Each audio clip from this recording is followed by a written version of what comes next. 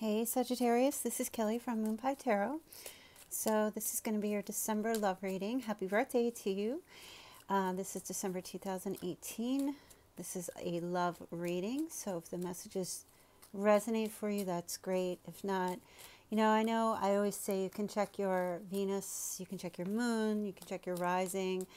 But lately I've been thinking that's just so complicated, and then you get mixed up with so many different messages. So let's try and keep it simple for December. I'll try to touch on every message that I get, but if you don't hear something that resonates for you from me, then maybe it's just not for you this month. Okay, these readings are very general. So I may be taking a hiatus in January after the new year, just because I have a new change in my career. I have actually another job, so I just want to leave that open. I will do my best to try to get your January love readings out for the new year. So in the meantime, let's see what's going on. Merry Christmas to you guys. Happy holidays. And what are love energies for Sagittarius for December 2018?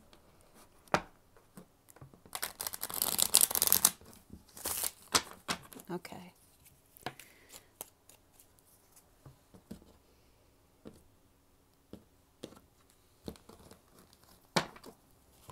I'm using my mini Rider-Waite deck. So hopefully I'll be able to fit everything on the screen here. Okay, so you have the High Priestess present. Two of Cups is crossing.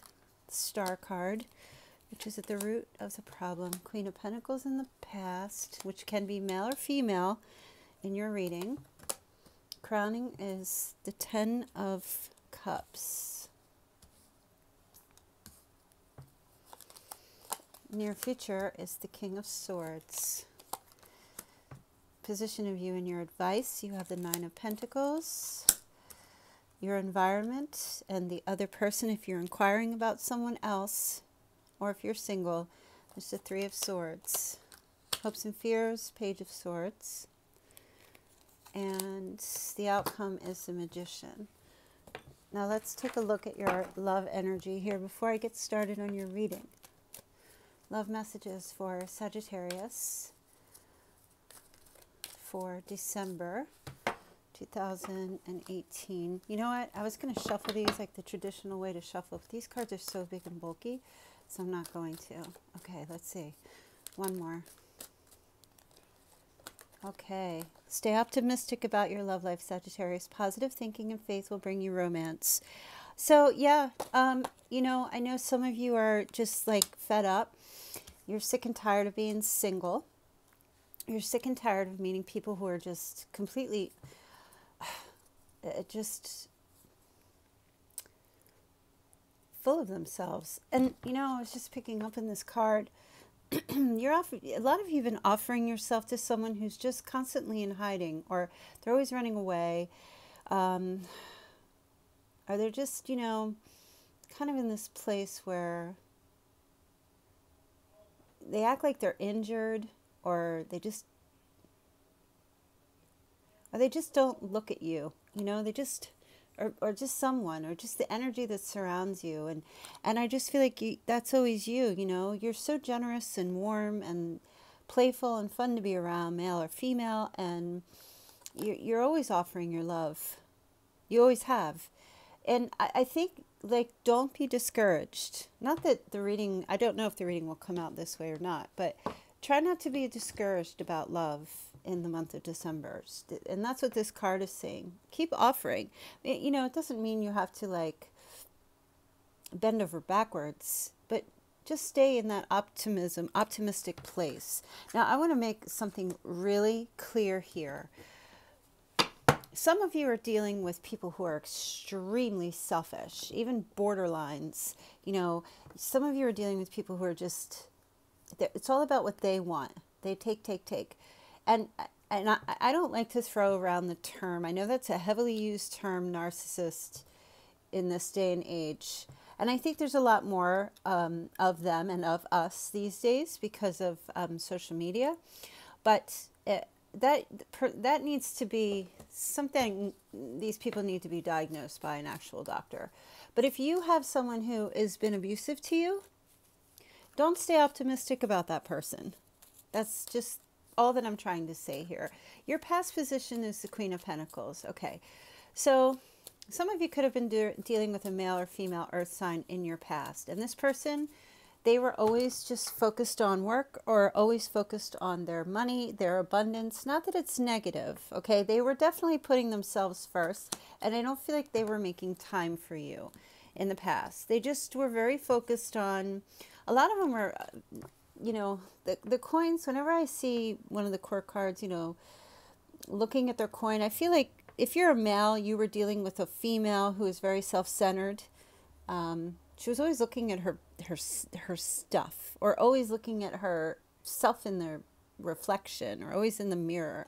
She was just very, you know, Queen of Pentacles, when she's in the upright, she's not negative in any way, but she's very focused on her own abundance and what she needs and what she wants and what she's trying to get. Now, that could have been you as well, where you've just been so focused on career and what you have, and watching your life expand. Some of you had a pregnancy as well, or could be pregnant currently, found out you were, and maybe were contemplating this pregnancy, or not sure what to do, or not sure if there's enough money, or, you know, holding this idea in your hand and or contemplating or thinking about, do I want to be pregnant someday? Okay, male or female, you know, for the males, do I want this person that I'm involved with to have a child, or do I want to have a child with them, you know? But I feel like either you or somebody else from the past just not focusing on, you weren't looking at them and they weren't looking at you. One or the other. It was all about focusing on what I have, what I need, how I will continue to get this, what I have to do to get this, and only feeling relaxed and comfortable in your own abundance, or them in their own abundance. But the thing is, I feel like whoever you were dealing with, they were hiding something. And I really feel that it was a challenge for them to try to, or at least for both of you, to be open and honest about the connection, or that there was a really good connection and that the two of you were healing. I feel like the energy was, at least going into December, is that it's not time to reveal this secret, either one of you. It's not time to open up and tell the other how you really feel. In fact, it's also, somebody wants to tell the other person that they want to see them again, but is keeping their mouth closed about it. And I think that's you, Sagittarius, because I don't think you're trusting that this person is really it's the one you are connected to. Now, either you're dealing with an earth sign, or there's an air sign, an Aquarius mostly. Either way, I feel like what's driving this reading and why you're here is because you're trying to find your hope and your faith in connection to this connection with this person. You're trying to stay optimistic, of course, because I feel like you kept giving and this person just was taking from you. And I, you know, with the High Priestess, the High Priestess holds everything in. She keeps her secrets. She doesn't tell really people how she feels, like on a really deep emotional level. And I do feel like whoever you were connecting with in your past, you still feel that way about them. But you're just not saying anything, because I feel like you almost clammed up because they weren't even paying any attention to you in the past. So you were just like, I'm not going to say anything because they're not interested. Or they're acting like I'm not important. So I'm not going to bend over backwards to say anything. But you're still trying to keep the faith about them because you want that connection with this person. The Ten of Cups. You want that happiness. You want maybe even a family or children, or to have a child if you're at that age where you still can with this person. But it's just something about, there's no communication. There's a lack of communication about this. It's a challenge. It's difficult. It would be in your benefit to for both of you to actually get together and just talk. Just talk. And tell your deepest secrets. Speak from your heart and your intuition.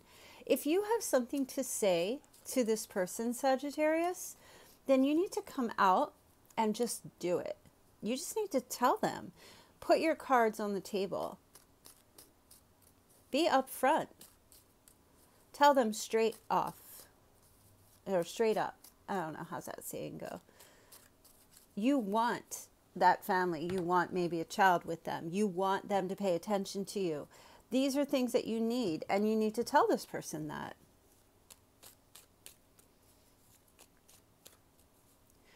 Because this is in your challenge position, and it's also a benefit for you to do that.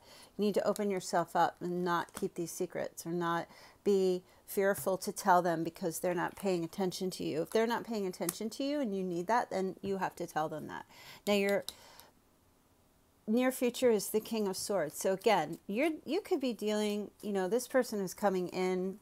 So it could be Aquarius, Libra, or Gemini, male or female. This person has their sword up, but they're going to listen. Because look, even if this was their energy, don't look at whether this is a king or a queen. It's not gender specific in these readings. So even if this is someone who was only looking down at their own stuff and they weren't paying you any attention, once you speak, now you have their attention.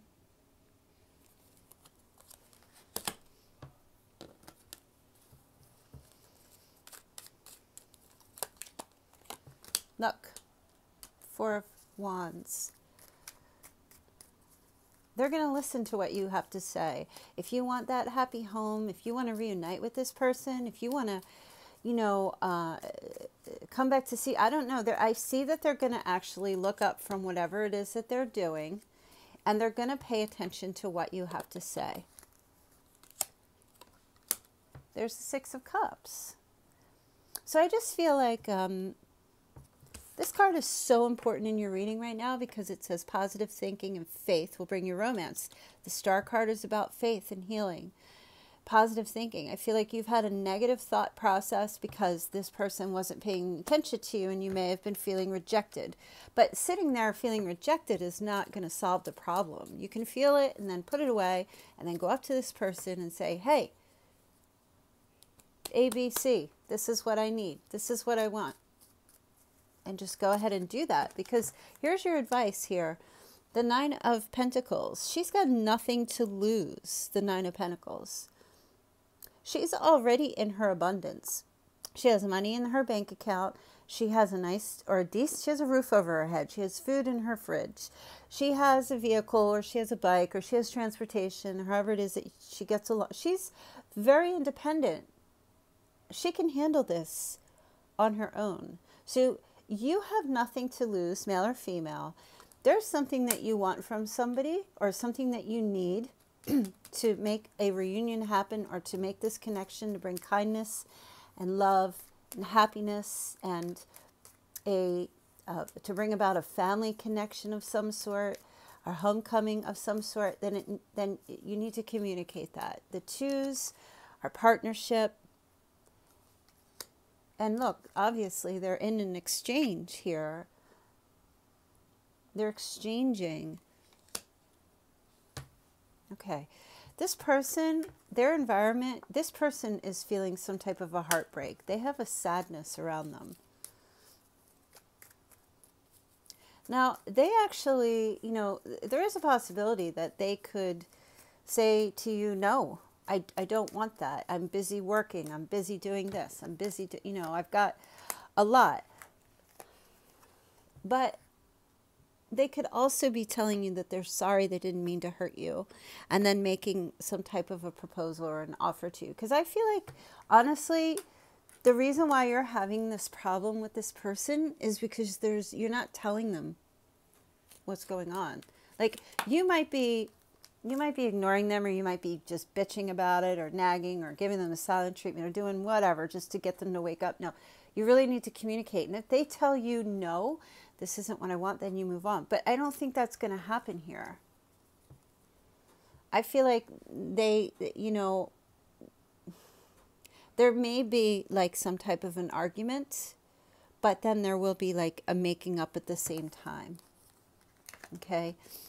Your hopes is that you will have communication with them and you'll be able to message them and be direct, but you're also fearing that you might be too mean. And so that's really just advice for you to just be firm in what it is that you need to communicate to this person.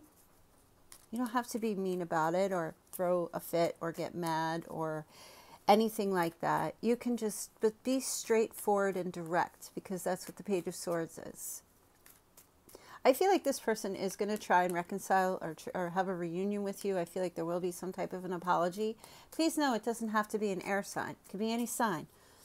It's just this person will take on the energy of, they will listen and they will communicate with you once you bring it out into the open. Your outcome is beautiful. You have the Magician. So there's a new beginning that will start here. Manifestation. And the Two of Wands, partnership. So either some type of travel where you'll get together, there'll be some kind of travel. They'll wait for you to come see them. You'll go see, they'll come see you, or they're waiting for you to come. There'll be plans that get made, things that put into action. All resources get used. There's communication here. Something magical begins. And I think it's all because you having to just be positive about, what you want to say to this person, what needs to be said. It's just time to tell them. If they say no, as I said, fine, then it's a no. Then you move on. Because if they say no, I do see new beginnings happening here for you with the Magician and the Two of Wands. Partnership is available. It'll even give you the opportunity to begin to manifest a new beginning in your life. Instead, because I feel like, now this may not be for all of you, but I feel like a lot of you are just kind of like, maybe have been contemplating, should you ask for what you want, or should you say, a lot of you are fearful to bring it out into the open, ask for what you want, or say what you need to say, because you're fearing that they'll say no and then they'll be gone. And that'll be it. And you know what? Well, I mean, what do you have now? Do you have them now? So it's like you win in this situation. If they say no, at least you know and you can move forward. But I don't feel like that's going to happen. But if they say yes, then you move forward there. So either way, it's a win for you. And I feel like it's really about having the courage.